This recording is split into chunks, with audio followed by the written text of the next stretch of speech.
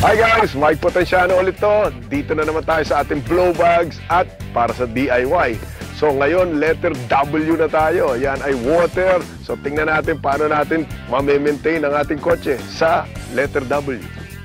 So again, ang una natin kailangan, tingnan natin ating owner's manual at para naman malaman natin saan tayo mag-fill up at kung anong ilalagay natin sa ating reservoir, sa water reservoir natin.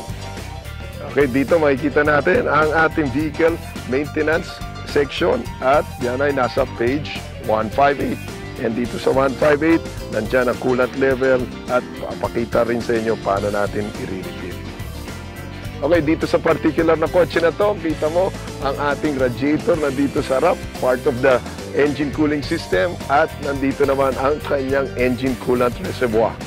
Okay, so dito sa ating engine coolant reservoir, makikita natin may letter F for full at saka L for low.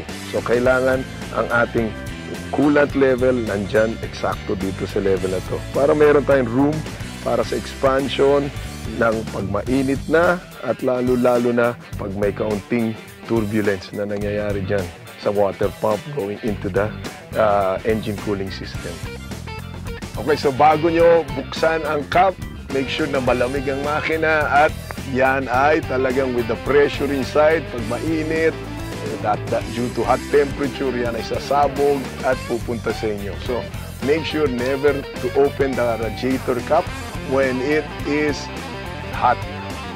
To refill ang ating engine coolant reservoir, we just twist the cap off and then we put our cooling system, coolant dito sa kanyang spout.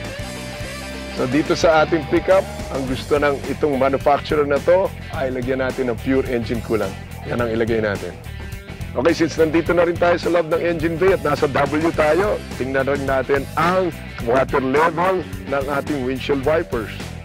Okay, so pure water lang lagay natin.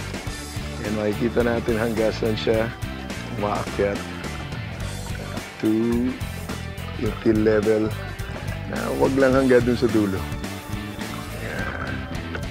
So yan ang ating letter W para sa blow bags, water, at sana meron kayo natutunan.